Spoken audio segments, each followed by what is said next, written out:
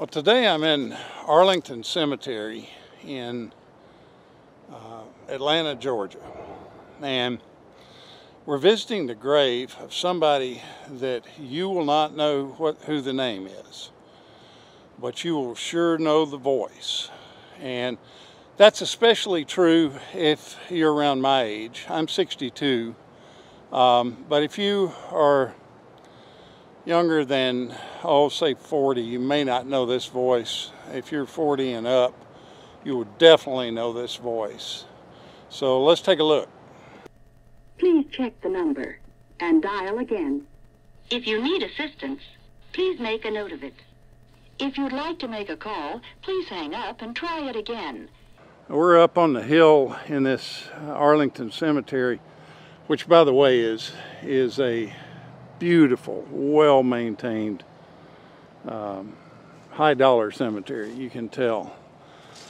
But we're at the grave of Jane Barbie, and Jane was the voice for she was called the telephone lady. And there was a time before cell phones that you would call and get the date and the time. And this was the voice you heard for 40 years.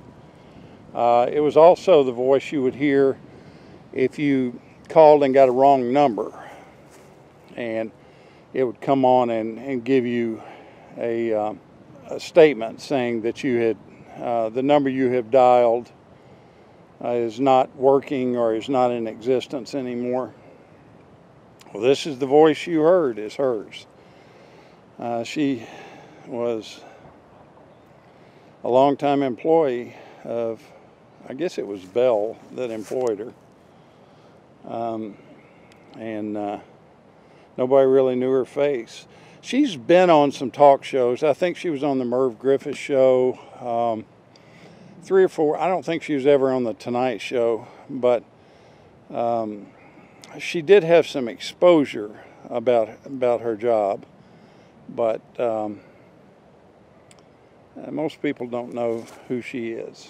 I've always wanted to see this. I knew she was buried here at this location in Atlanta, and just happened to be going through here, and I thought it'd be neat to pay my respects to Jane. Feel like I know her because I've heard her voice so many times.